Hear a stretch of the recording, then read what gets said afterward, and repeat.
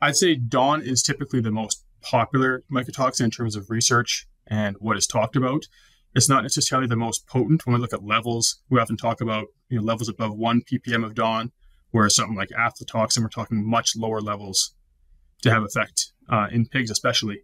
But yeah, Dawn is typically the big mycotoxin that everyone talks about, produced by Fusarium species of mold. And I think the reason it's so talked about is because the effects are seen rapidly and it affects different areas in the pig. It's not specific. So, it can affect things like tight junctions in the intestine. It can also increase free tryptophan in the blood, which can suppress appetite. It can even affect glucose transporters in the gut as well. So its effects are wide-ranging.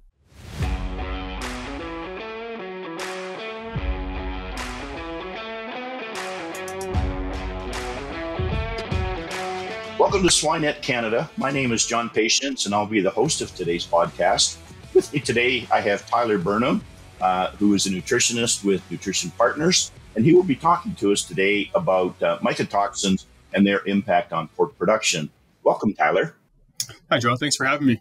And so, Tyler, you've listened to these podcasts before, so you know my very first question is very predictable, and that is for the benefit of our listeners who may not be familiar with you, or maybe it would be helpful for them to become more familiar with you. Could you please give us a bit of your background, where it all started? I see you went to the University of Calgary, if you're a Calgary boy or Alberta boy, and then how you managed to get yourself to where you are today, please. You bet. So like you said, born and raised in Calgary, attended University of Calgary where I got my bachelor's degree in biological sciences. Didn't really know what I wanted to do coming out of school, but I knew I was really into the sciences. I always excelled in biology. So I thought that'd be a good approach. And coming out of university, I did a brief stint with the local health region in Calgary. And then following that, I was hired on with the Nutrition Partners group of companies to manage their retail pharmacy. So dealing with over-the-counter antibiotics and that sort of thing. And that role eventually grew into a technical service role with our poultry team, followed by a nutrition role with our poultry team. And I worked in that capacity for the last 7 or so years. And then the previous 3 years of my life have been spent on the swine nutrition part of our business. Wow, that's quite a background, Tyler, and all the more reason why we're delighted to have you on the Swine Canada podcast today. So let's turn our attention to mycotoxins, and that was the topic that you suggested. So maybe my first question to you is, why did you suggest mycotoxins as a good topic for us to consider today? Yeah, it's a great question. So working in a micro premix manufacturing facility, we're exposed to a lot of these products that claim to do different things in terms of mycotoxin binding. So we're presented with dozens of products. And as nutritionists, it's our job to recommend these products to our customers. And we have to do so on an educated basis. So the mycotoxin topic is interesting to me because of there's so many different products with so many different strategies. Right. And it is a complex subject, and we'll talk about the products more a little bit later in the podcast. But let's talk about mycotoxins themselves. And are they a particular problem this year? I'm located down in Ames, Iowa, and I also live part-time in Toronto, which doesn't give me very good insight into the status of the harvest on the prairies. But I understand that the harvest is well advanced. Is that correct? Yeah, harvest is well advanced out here. For the most part, we've had a more typical growing season this year. Harvest has been slightly wet. I wouldn't say it's above average, but there has been some challenge putting wet grain into the bins right now. But where we are geographically, obviously, toxin prevalence is a bit different to other parts of the world. We typically see lots of Dawn, Zearalenone, Fumonisin, whereas other parts of the world, like Europe and Asia, aflatoxin tends to be the most prevalent in those crops. The Nutrition Athena, Shakespeare Mill, Farmhouse, and Nutrition Partners Nutrition Group offer the full range of nutritional product based on extensive research and developments, and a solid team of experts all across Canada. Our objective is to provide cost-effective solutions, innovation, and support to producer from the entire Canadian swine industry. Right. Yeah, you're a little cool and a little wet for aflatoxins to typically be a problem. That's not to say they're not going to be a problem, but not typically. I'm going to want to come back and delve into fumonisins a bit more deeply, Tyler, in a few minutes. But first, I would like to talk about, I guess, maybe the mycotoxins that we maybe know a little bit more about. Now, that's my interpretation. Yours may be different. But fumonisins have always challenged me, in part because I don't think we have good information on acceptable levels. And even with zearalenone, we down in the U.S. we hear producers talking about issues with zearalenone in sows that at levels that are lower than the recommended acceptable level for zearalenone. So I'd like to pursue that with you. But let's start with Dawn. That's the most common one. That's the one that people seem to fear the most. Where does Dawn sit into the hierarchy of mycotoxins now? Is it still the big dog at the top of the list, and zearalenone, fumonisins, and all the others are below it? Or have the others moved up and Dawn is no longer the big dog of mycotoxins? Yeah, good question. I'd say Dawn is typically the most popular mycotoxin in terms of research and what is talked about.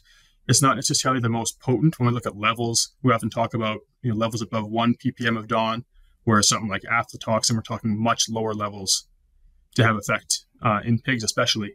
But yeah, Dawn is typically the big mycotoxin that everyone talks about, produced by a Fusarium species of mold. And I think the reason it's so talked about is because the effects are seen rapidly, and it affects different areas in the pig. It's not specific. So, it can affect things like tight junctions in the intestine. It can also increase free tryptophan in the blood, which can suppress appetite. It can even affect glucose transporters in the gut as well. So its effects are wide-ranging. Right. It used to be, Tyler, that Dawn and zearalenone were serious problems in Manitoba, and then they gradually moved into Saskatchewan and spread across Saskatchewan.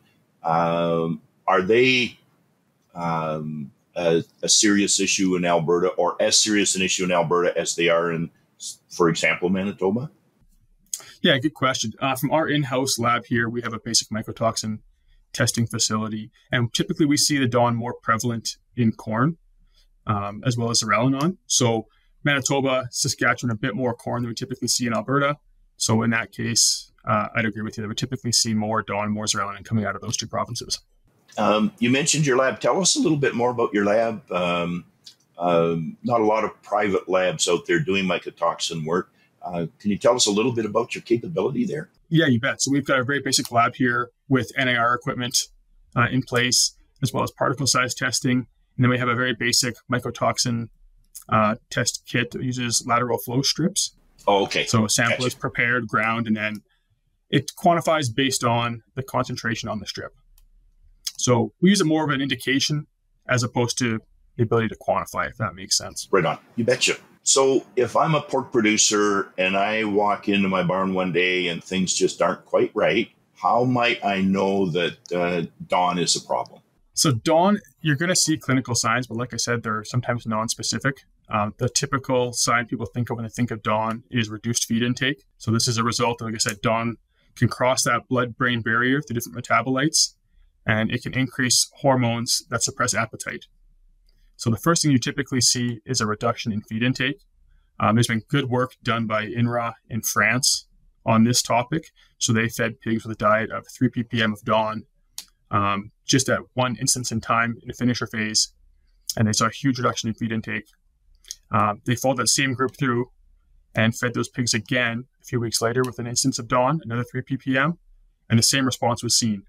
So they're not developing any sort of mechanisms to cope with the secondary Dawn challenge. It seems to hit them the exact same the second time.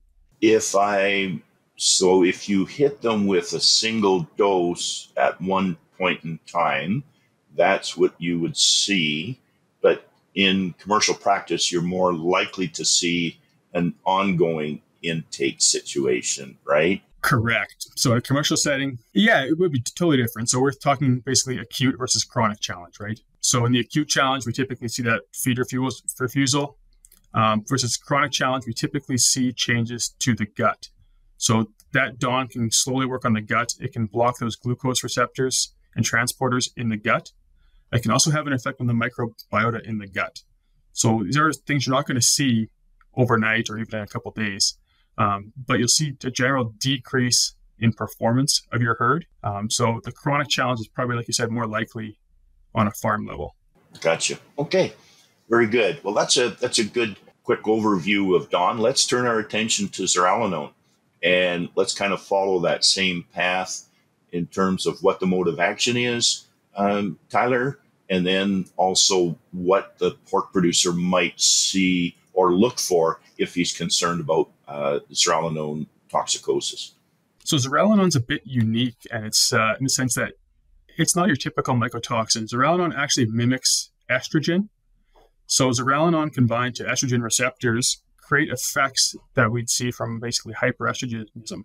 Zearalenone really affects mature animals, pregnant animals, lactating animals, any animals that are involved in reproduction. We typically see a larger effect with zearalenone. What might those let's say at a low dose and then at a higher dose, what might we expect to see then, given that mode of action you have described? So at the chronic low dose level, we typically see a reduction in performance of the sows. So you might have increase in culling due to increased wean to estrus period, increased abortions, things like that. Versus an acute case, we can see things like swollen vulvas in gilts that are far from being mature. And it can actually cross into the milk of the offspring as well. So suckling piglets, Scott Horse did a trial in 2021 where they fed 300 ppb of zearalenone, and they actually saw effects in the suckling piglets from sows that were fed those diets. Right. Yeah, nobody ever said that mycotoxins were nice to work with. I neglected a really important number that I should have asked you for with DAWN, and then also for zearalenone. What are the levels that you would like to see your customers stay below when it comes to DAWN and when it comes to zearalenone? So the numbers published by CFIA, they have their recommended limits, and these limits often only consider these mycotoxins on their own, doesn't consider any combined effects. And most of the time we do have more than one mycotoxin present. So the numbers put out by CFIA on DAWN or vomitoxin is usually 1 ppm. But the literature is really good evidence that there's effects seen as low as 0.25 ppm or 250 ppb with DAWN. And then with zearalenone, a little bit lower concentrations, we typically say a high-risk zearalenone diet is 75 ppb. But again, we have to consider the interaction of all these mycotoxins together. When we mix grains together in a complete feed, we're creating a cocktail of mycotoxins, whereas oftentimes we only consider single feed ingredients when testing for mycotoxins. Right. And your comment about cocktails will come back when we talk about sampling and testing and so on of a crop as an ingredient as compared to a diet. Okay, let's turn to not my favorite topic, but a topic that I've found intriguing over the years, and that's fumonisin.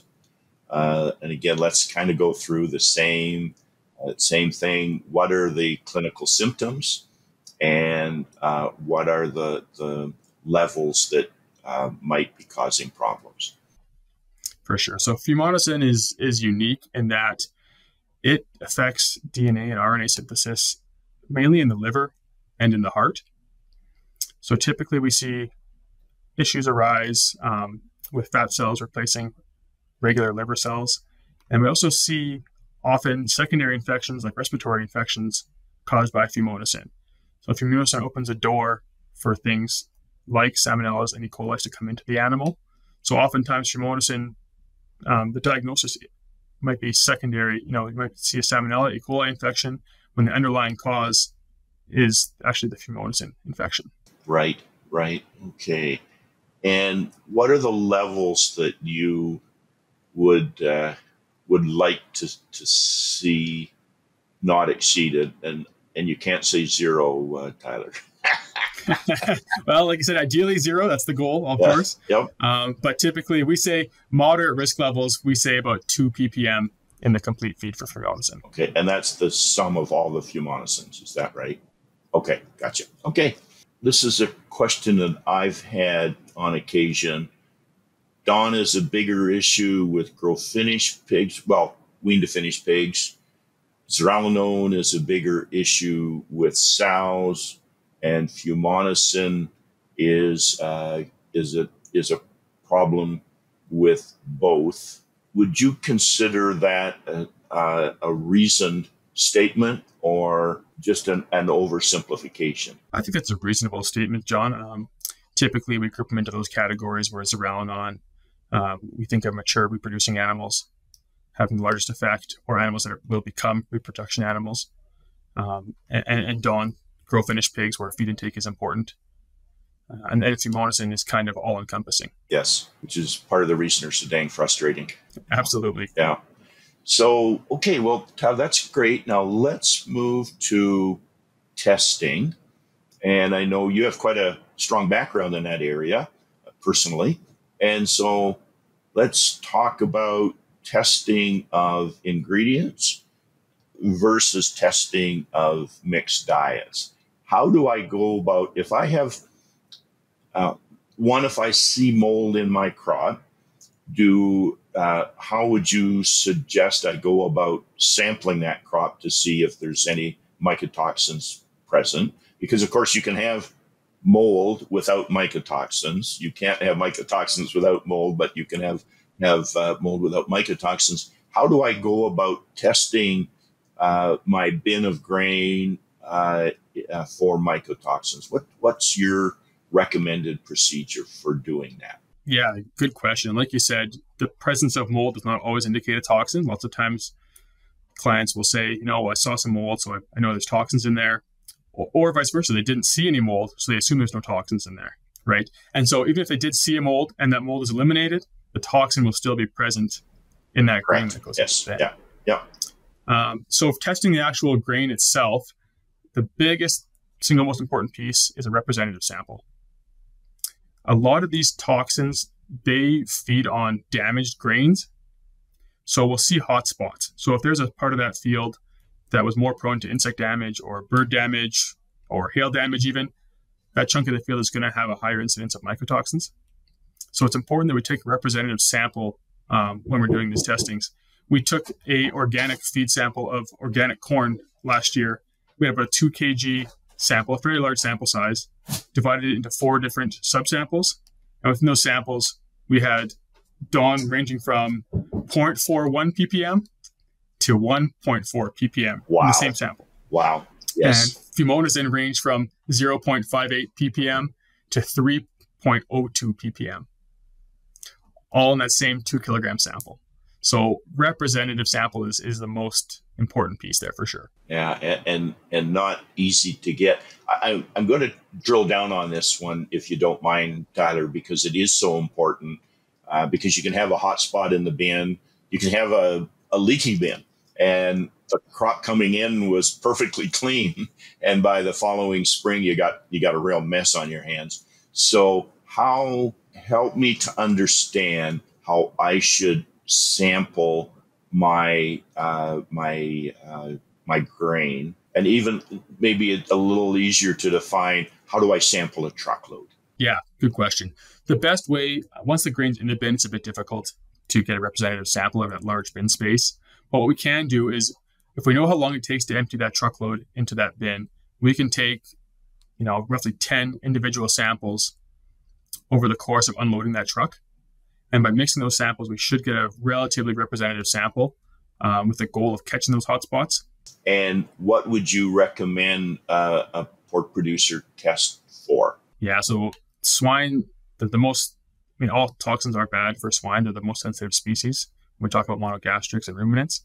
But Dawn is very important. Zearalenone, of course. Afla is less common up here, but we still suggest that people test for it just because it's at such low concentrations, it can be so effective. And fumonisin. Okay, so you would do all four. Ideally. Yeah, if you're looking at your crop, corn is more prevalent to zearalenone and things like that. So we can make suggestions based on the type of grain as well. Sure.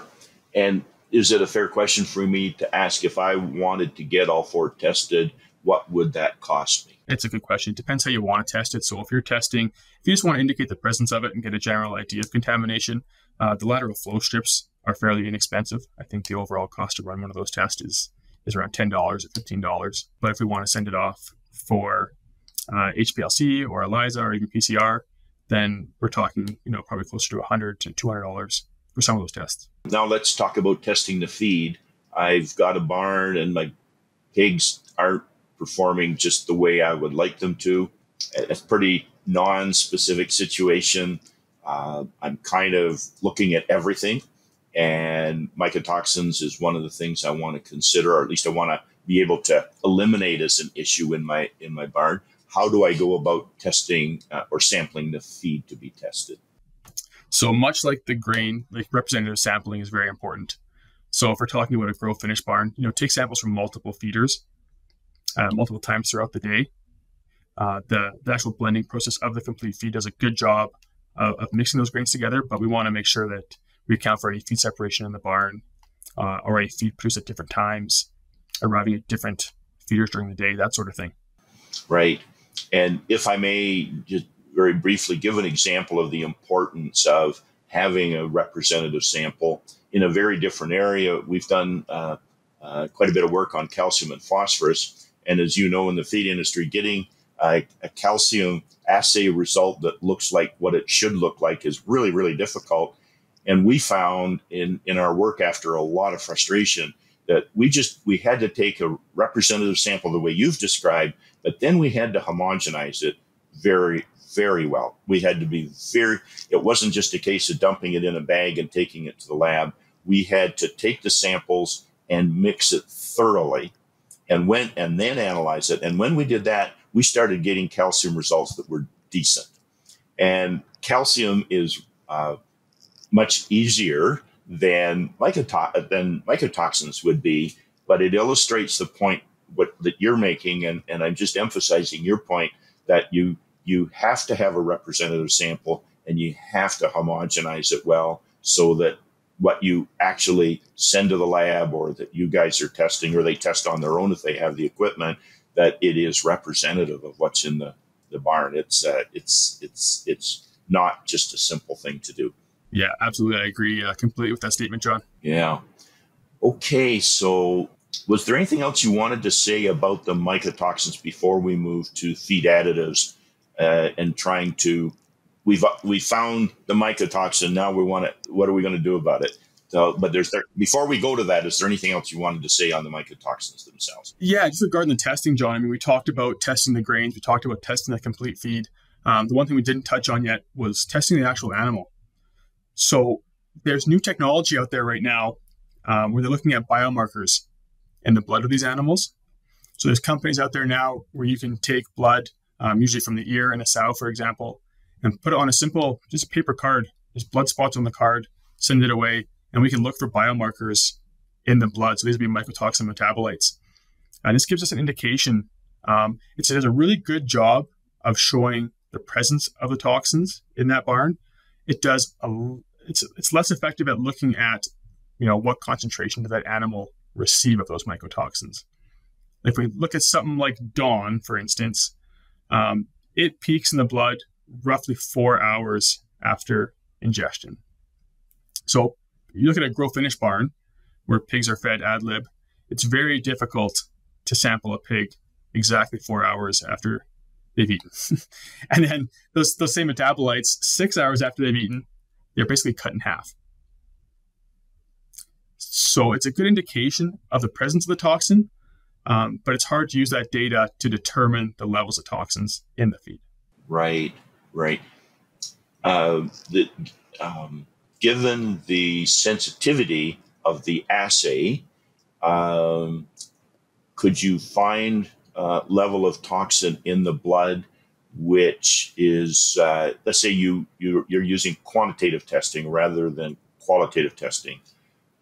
Can you find levels of toxin in the blood that are low enough that really you don't need to worry about clinical manifestations? Or is it a case of, if I find the toxin, then I know I have a problem and I have to take some action?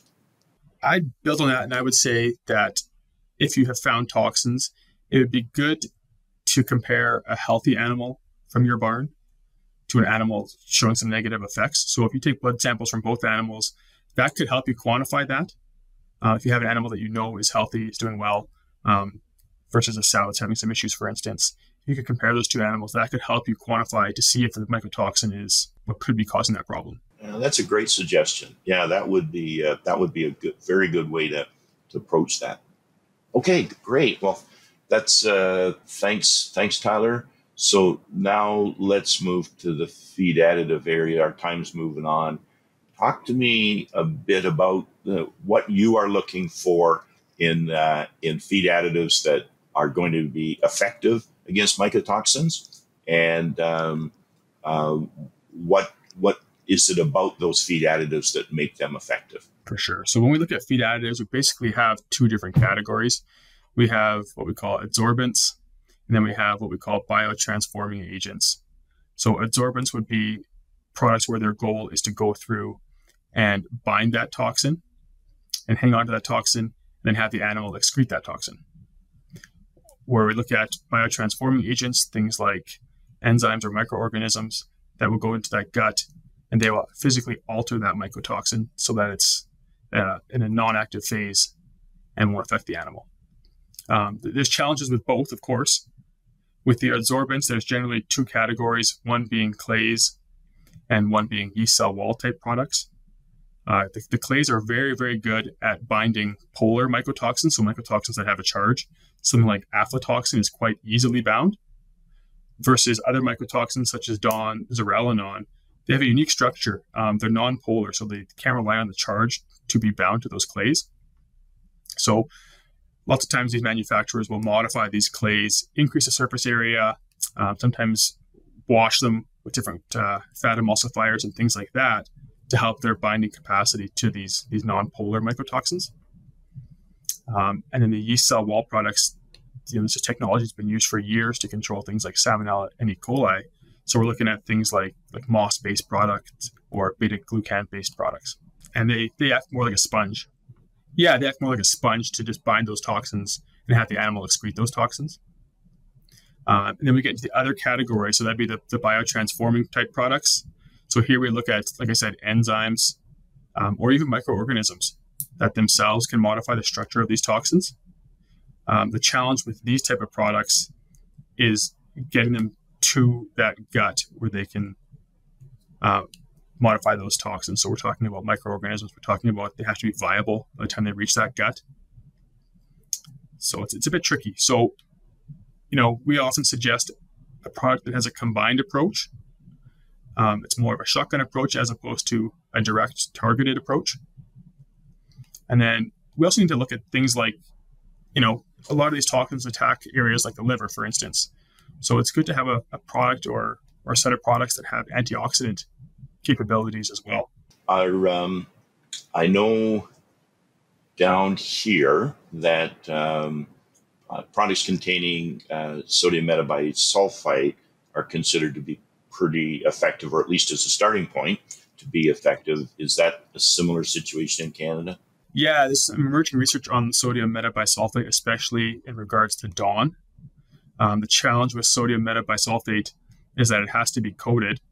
Otherwise, the non-coated product actually affects feed intake. So when we coat it, we can put an enteric coating on it. That way the product makes it to the gut where it can act on DON. And then also, there's some research to show that it can affect thiamine as well. So we have to use supplemental thiamine when we look at sodium metabisulfate. But there is really good research to show that it has good efficacy against DON. Right. Yeah. The early products that came on the market, and this is quite some time, it must be 20 years ago, thiamine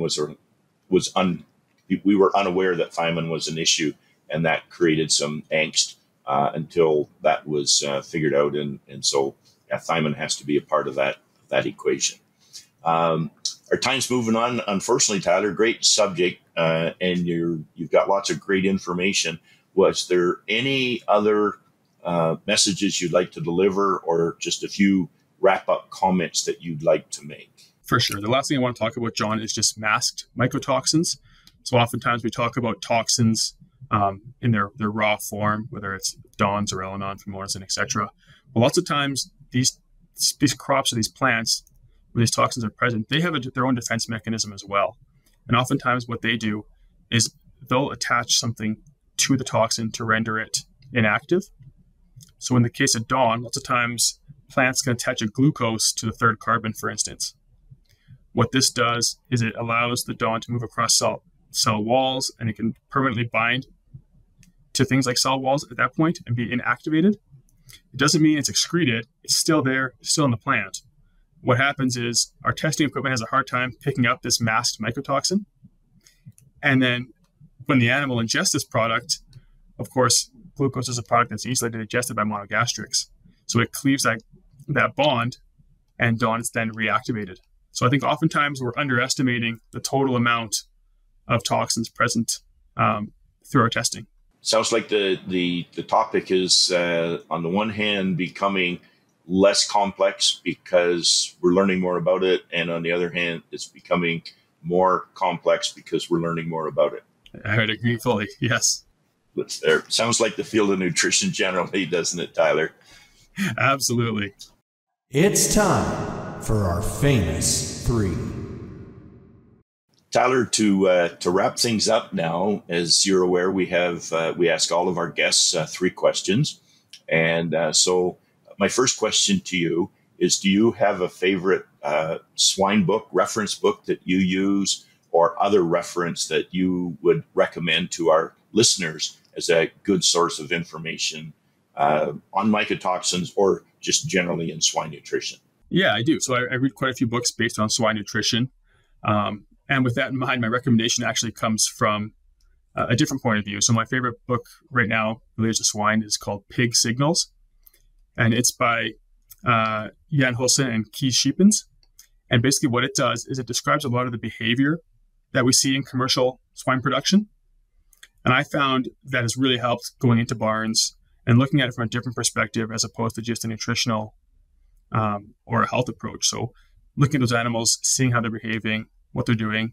The book does a great job of describing different behavior in those animals. Yeah, sounds interesting.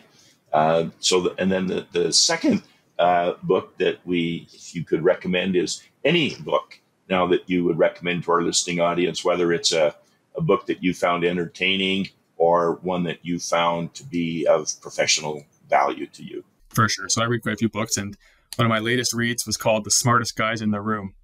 And it's actually a book based on the rise and fall of Enron.